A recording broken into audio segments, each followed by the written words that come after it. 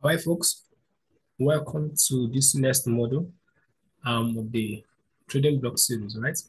We started a series some weeks back, and this is the continuation of the series, right? Today we're talking about the order blocks, right? I started with the breaker blocks, then went over to the mitigation blocks, and today we're treating one of the widely misunderstood concepts, which is what the order blocks, right? All right, so order blocks. This is one of the um, blocks in which you have to understand when you're trading the financial market, right? So, order blocks. Now, what is an order block? So, for me, this is the definition I usually give as an order block. Another block, just follow my definition. Another block is the change in the state of price delivery, right?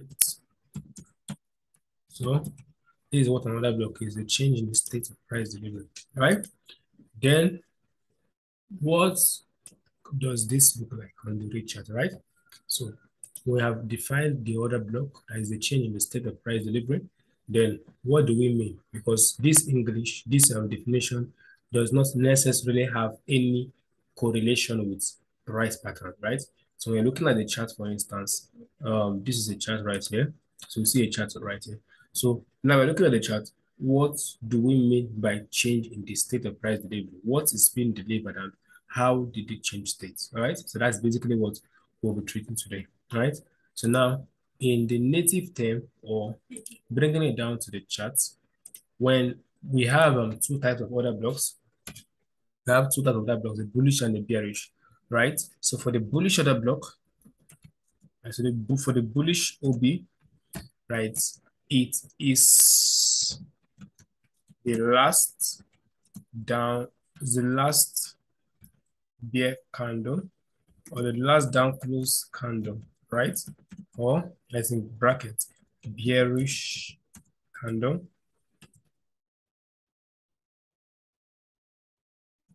before an impulsive rise, what?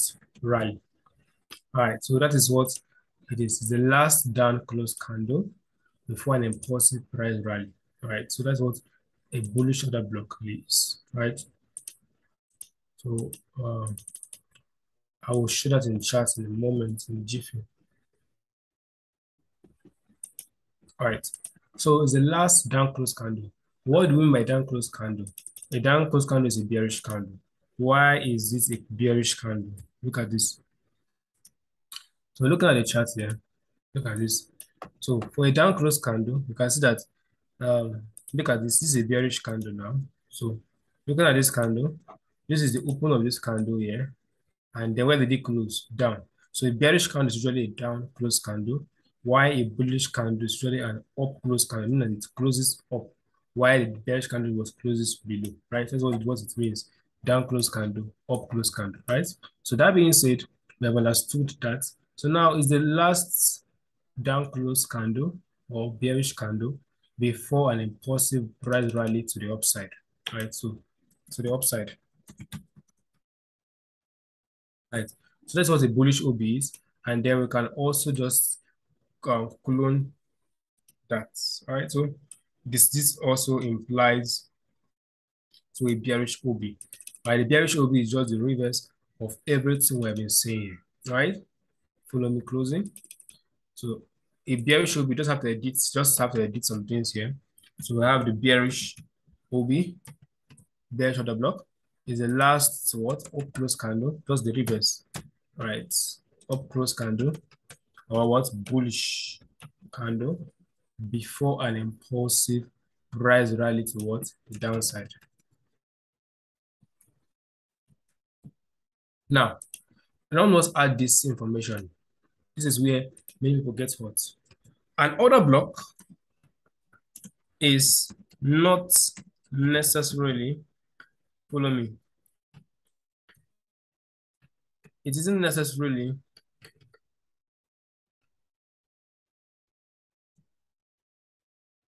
the very last candle it could be a series of candles. All right, so this way people get hot. It's not always necessarily, it's not necessarily the very last candle. It could be a series of candles. Sometimes an order block on the 1 hour can be 2 candles on a 15 minutes time frame. Another block on the 30 minutes could be 4 candles on the 5 minutes time frame. So have that in mind. It's not necessarily the very last candle, right? It could be a series of candles, about 3 candles, about 4 candles, and all of that. So we have gotten all this definition, right, in our hearts. And then that being said, we can now, move over to charts, right? That means we can move over to charts. So now we have gotten that. So let us start with the bullish order block, right? So we say that the bullish order block is the last down close candle or bearish candle before a price rally towards the upside, right? While the bearish OB is the last up close candle before an impulsive rally towards the downside, right? So we have gotten all these definitions. So now we can go to chart, right? So let's take out all of this. You may need to go back there if you want to have access to that. Or should we load it up on this new screen? Let's see if we can load it up on this new screen. So we don't have to, delete all we have been working on, all right? No, so let's see. All right, it's loaded up, right? So this is the USD Canadian dollar. And all right, so this is 3 minutes. And this is going to go to something like 4 hour. All right, let's illustrate this, right? Right. So this is a USD card. And now let us see how this thing has been panning out. So looking at these charts, you can see that the market has been impulsive, right? So you have been seeing an impulsive market. What do I mean? Okay, we have been seeing a relatively upward impulsive market. What do I mean? Look at this chart. You can see that the market has been trending to the upside, right? Although we have had little retracement and all of that sort, but then this market has been relatively bullish. So now look at a bearish order block here. So we have this last up close candle. You can see if you extend to the future, you can see what happened. So after this last up candle, what do we have? That was an impulsive rally to the downside. Look at it, an impulsive rally to the downside, right? So that's another block right here. Then let's look again. So we had another one here. I'm not showing examples of bullish order block. I will still show you how to make this profitable. So we had another last up close candle before an impulsive rally to the downside. The price come back there. So price came back here, tapped it, and went below, right? You can see how this has been panning out, right? So do we have another block here? So look at another one here. Got it. Last up candle before this impulsive rally. So the price come back there. It did. So look at this candle closely. Look what happened there. Let us just take our price data to this point. So right, this way you get a little bit funny, right? So now look at this. Now this is the order block. The price gets to the very open low. Then if you check the 3-hour time frame, you might see what happened there. So let's check the 3-hour time frame, right? So this is the 3-hour time frame. So look at it. If you play the very last up candle, right, would you have activated? Nope. So looking at this chart, we can see that these 3 candles, right, we are all one order block. We had 1, 2, 3, right? So for me, I would have drawn from the very low of this candle. Notice, order block is the change in the state of price delivery. So for you to accurately get order block, if it's not so clear on the bigger time frame, you can come down to the smaller time frame and then mark from where that impulsive run started. And this was where that run started. So the market opened there, closed below, opened there, dropped down, and then after it dropped down, we had this impulsive up candles, 3 up candles, and then price was displaced to the downside. For me, this would have been my order block, right from this very low here. So if you go to the 2-hour time frame, I'm just showing what I was just saying. Wow, it's very clear. Can you see what I've been saying? So on the 2-hour time frame, you can see that it's actually one candle. So this was the order block. Can you see it? So you have to learn how to go through time frames. If it's not clear on the 4-hour, like on the 4-hour, it wasn't very clear, right? It wasn't very clear. You play the open of this candle, you wouldn't have gotten activated. For the 3-hour time frame, you would have been very confused because you've seen 3 candles. Now, if I've sort of been telling you that another block can be one candle on another time frame. And if you go to the 2-hour, it was actually one candle. You can see it, one candle, and then the bearish run. So that last up candle before this bearish run is your order block. If you go to the 1 hour time frame, look at it. Let's see if it was there. You can see that another block actually was 2 candles, 1, 2. So those 2 impulsive candles are what your order block. Follow me. So it's not necessarily the last up candle. It could be 2 candles, 3 candles. Just understand that it is the last run. Just measure from where you saw that last retracement and then the impulsive runs. That gives you what? Your order block, right? So now we have gotten 3 examples of a bearish order block. Let's see if we can find bullish order blocks, right? So we might need to skip this replay and let's go to the future, right? So now looking at this, we have to look for what? Bullish order blocks, right? Listen for the bullish order blocks now. Now, remember, it's the last down candle before what? The impulsive run. Remember what the finish on. There's the last what? It's what the last down close candle before, or bearish candle was before what? And an impulsive price rally to the upside. So looking at this now, we have what? This was what? That last down close candle, or it should be this one, this very one. So we had this very last down close candle, what? Before what? They run to the upside. I said it's not necessarily one candle. So looking at this, would you pick this candle's order block or this one? It's best you do what? You pick the two, because other blocks may not necessarily be one candle. So that's the other block, right? And the price come there, yes. So that very last down candle, so this was the very last what? Down candle before what? This impulsive run, right? So this is it. So people will be like, why didn't you pick here? Why didn't you pick here? Why didn't you pick there? Now, if you picked here, this was not actually impulsive run. So if you pick here, okay, we had this candle, then we saw all this range. But when this particular candle printed, or what happened? Impulsive runs. And what validates an order block is a presence of an imbalance or an impulsive rally.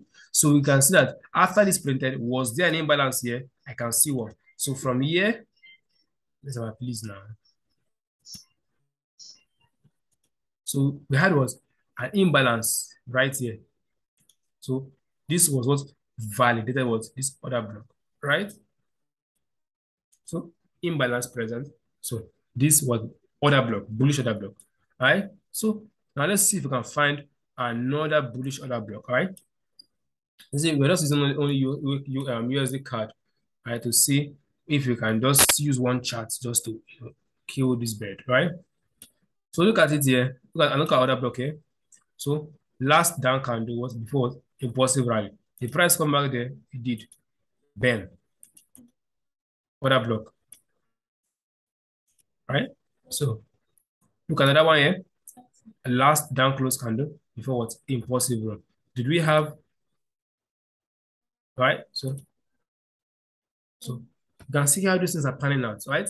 So now we have seen what an order blocks look like. And now the question is, how do we trade an order block profitably? Right now, this is what many people don't really know. They think that it's just knowing is the last up close candle, last down close candle, and all of that. Now, there's a way to actually make use of an order block. Number one, you want to understand what's the higher time frame structure or bias, right? So this is how to make your order block. Right now, look at this chart carefully. Now, you can see that it's not all order blocks that actually play. For instance, if you chose this order block, if you chose here, you are seeing that it's actually played. But now we'll see another one. So if we chose this order block, so we had this last candle before was the impulsive downward one. So the price respected, no, just what gave rejection and it was blasted through. All right. So it's a way to know if an order block will hold or if it's not hold. And these are the things I want to teach you. Number one, how to maximize order blocks. You want to understand the higher time frame structure and directional bias. So it's different between structure and directional bias. So the structure is just higher, high, higher, low, lower, high, lower, low. And then directional bias is when you identify liquidity and imbalances. You want to know where price is gravitating towards. All right. So what do I mean? Now, let's look at this chart clearly. Now look at this candle. Look at this chart closely. Now, we had another block at this point here. And then look what happened. There was another what? Order block right here. Right? So there was another order block somewhere around there. Okay. And okay.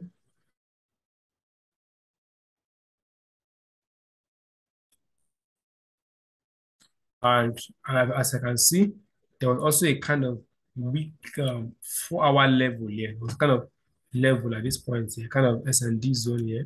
So there was a kind of 4 hour zone. Why? Because you can see price rejecting all this particular zone, right? And then we had another block from below here. Although it did not get there, but this zone was what stopped price from rallying the upwards, right?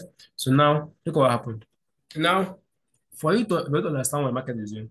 Now, this market was trending downwards, and we what hit a major what a major zone, a major flip zone. So when market hit this flip zone, what happened? The market did what? It broke structure to the upside. So at this point here, when the market went above this high here, right? Market in a bearish market should not go above the previous highs. So the market broke above this previous high. Automatically, this market was bullish. Remember what a break of structure is or change of character is. Price should not get above the previous high. So you know that in a bearish market, you should have a series of lower highs and lower lows, right? So when the market goes above the previous high, that is automatically what a bullish break. So at this point here, there was a bullish break, and this was what invalidated what this other block. Follow me. So another block is invalidated when it is not in line with what the trend or the structure of the market. So at this point here, this was not going to hold, right? So I wouldn't have sold it when I saw was this was bullish break. All right. So that is it. First thing, you must identify the higher time frame structure and bias. Now, another thing about another block is number 2. You must understand what's the range of the market. So you want to understand the range or the current range of the market, right?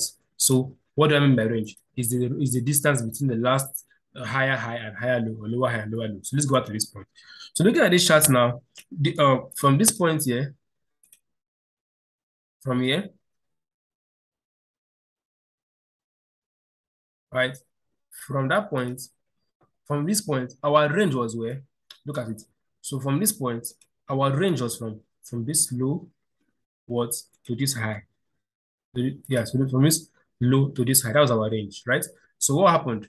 When the market went higher and broke structure automatically, at this point here, we now had what? A new range. So somewhere around here, we had a new range. Let us split a bit. Right, so I think I should go to 2 or 3 hour time frame. Right, so let me just jump it back there so we can see this thing clearly. So when the market went above that point here, so at this point here, when the market broke this lower high here, we now had was a new range, and this new range was not a bearish range. It now became what? A bullish range. So now we have a bullish range. Should we be looking to buy in a bullish range? I don't think so. So shouldn't be looking to what? Buy in a bullish range. I mean, to sell in a bullish range rather. So shouldn't be looking to sell in a bullish range. So this market was giving what? A break, and then we had what? A bullish range. So we're looking for what? Buy opportunities. And did he give one? So after the market broke higher, did he come back?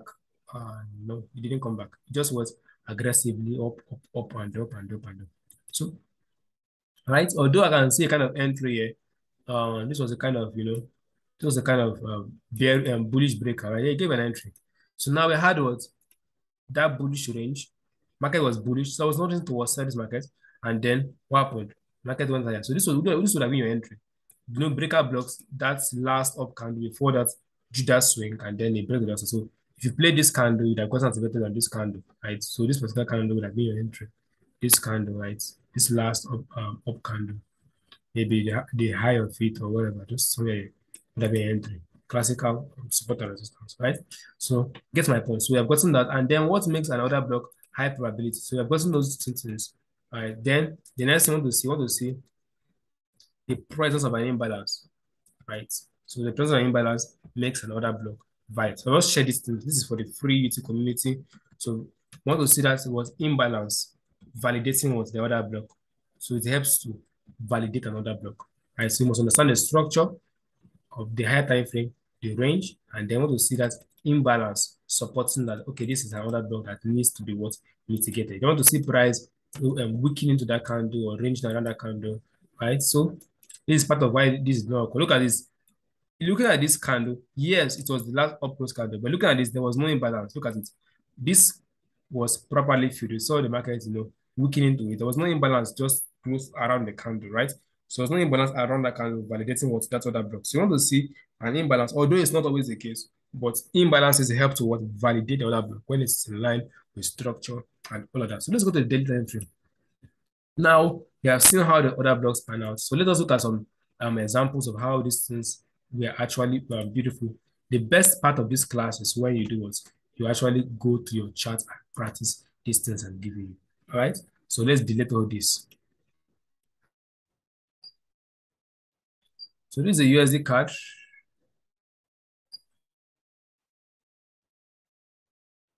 Okay. Let's go to USD chef. So now we have all of this. Now let us go back to this point here. Now, looking at this, what do we have here? Price was doing what? Gravitating towards the upside. And what happened? Price did what? If you are trying to sell this market, because people would have seen this as a sell opportunity when they saw this rejection candles here, and then they would have looked at it as what a sell opportunity. And what the price do? Price traded above that and what gave that impulsive run to the downside, right? And what happened? There was what a break of structure. Because market took out this low and then took out this other block. Market breaking an order block is also a break of structure, right? And the market breaks a previous order block. It's actually a kind of break of structure, giving you a telltale sign that price is likely going towards the opposite direction, right? So now we had our market take out this low. So market should have taken out this swing low. So we had this, saw the swing low taken out. So we had our break of market structure, this other block taken out too. So we had that telltale sign. And then look at this, market has done what? Taken out all the highs here. So all this has been captured. So there's no reason for market to do was continue buying. So since we saw that, we have just simply done was highlighted the open of this candle, maybe the lower week, how you prefer it. So if you highlighted the open of that candle, that would have been your order block for entry, right? So the price come back there. So what do? You wait. So we want to see some of the bigger time frames, different. So price took a while, and then the price come back there, it bam, it did. So price came into what that order block, right? So if you check, maybe let's check the 21-hour time frame. Let's see there was an imbalance in that order block. Right? Was that an imbalance there? Yeah, there was an imbalance inside the order block. Where is the imbalance? From here down to here. So it was a kind of tiny imbalance with the 2-hour time frame by that gap between this. And it was what inside that order block, right? So bam, price filled the imbalance and did what happened next? What happened next? Price did what? He sold. So when the price comes to a bigger time frame in order block, it's your duty to go to the lower time frame to confirm your entries. I'm not going to teach lower time frame confirmation here, right? I've taught that in previous videos, and if you want to learn more, join my mentorship academy, right? So that's where we teach traders how to trade themselves and make money off the market. And we have about 300 or 400 traders. Some of them are 5-figure traders, and they're doing very well, right? The ones that are actually um, doing the profit, because my Profit Academy, I advise that if you learn how to trade, there's no point trading with your $100 or $200. Go for big accounts and make good returns, right? So it's easier to blow a $10 account or a $100 account than it is to blow a bigger account, right? So that profit there that supports all of that, right? So that's being said. So we had that other block. So right here, you have gone forward your lower time frame confirmation, and then you have gotten a short opportunity, and that was it. So now we had that break. I will go back to the daily time frame now. What again do we see here? We play again, right? Right. Now, at this point here, we saw price do what? We saw price take out was this low. So we had another break of structure here. And where did that occur?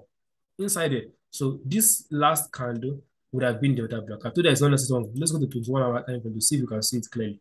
Let us see that last impulsive run. So looking at this, okay, markets opened the air, dropped down, then bought crazily. So this would have been the order block. But markets actually dropped down to this point and started buying heavily from it. So this was our last upward move before what? That displacement the downside. So that was my order block. So I would have highlighted this as my order block. Was there an imbalance inside there? I can see one, a very large imbalance. So there was an imbalance all over here. So the imbalance was all over here. So the imbalance was all over that point, validating what that other block, right? The price come back there, it did.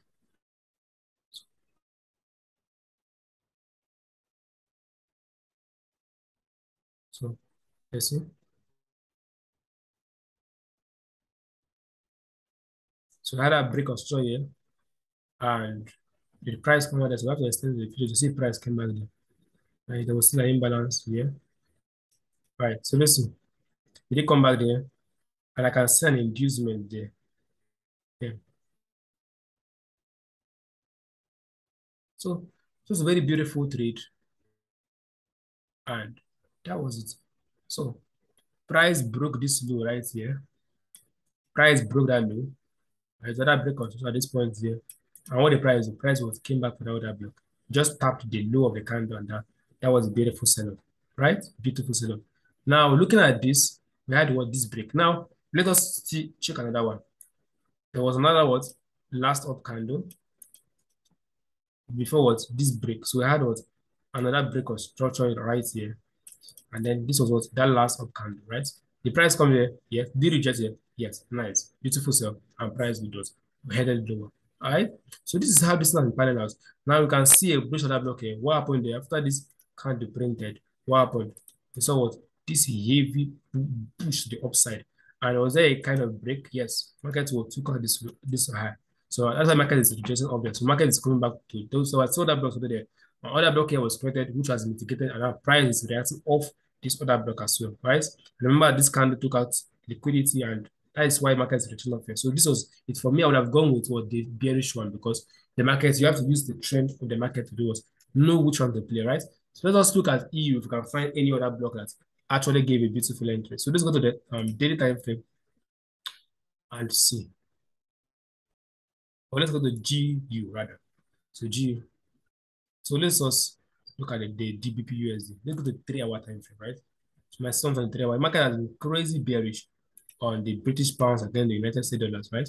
So it's been a very bearish market. So let's see if we can find other blocks that actually played out, right? We might need to go to the 2-hour time frame to see if we can find one or two, and then we'll end the video. And I'm going to go back a tiny bit. All right, so I can see one here. What happened there? This last up candle. And what after it happened, there was a break of lows, and what price did was came back to it. Beautiful sell, bam, we headed lower, right? So that is it. That is it. That is it. So this is how this things pan out, right? I can see another order block here, last of candle, before what this heavy sell, price came back there, bam. So what am I saying? To maximize order blocks, you must learn how to use the higher time frame structure, right? So use the higher time frame structure. So use the higher time frame structure and know how to play these things out, right? So other blocks are beautiful if you find them on the bigger time frame, although they also pan out on the smaller time frame, right? If you have a bigger time frame bias, then you can use small time frame to those. Like look at a beautiful setup here. Now look at this. Those British pounds and then the United States. This was 10 minutes time frame. So this is also applied to 10 minutes time frame, but you must know the higher time frame directional bias. So we had what a bearish market on the bigger time frame, and then we had this. So liquidity was grabbed here. So all these highs were captured, right? So we had all these highs captured here. And what happened? We had that last up can before the break of structure. So that was a break of structure at this point here. So this was given that tells us the market was do what go lower. So after that from we had what this was our last up candle. So that was that last up close candle. Yeah. Right? So market came back there and then sold. Now they have taken these lows there. Price hit the low and then it's selling ever since then. Price fell how many pips from there? So price from here down to this point, price has fallen 498 pips, right? That was a beautiful trade. If you caught it, well done, right? So this might be the end of this video. A little announcement. Our mentorship program is still ongoing. If you want to be part of it, just use the link in the description to join us, right? We have classes every week and all of that, right? So see you guys in the next video. Have a wonderful day. I hope this video was insightful. So until next time, please like this video, share this video, shares, and God bless.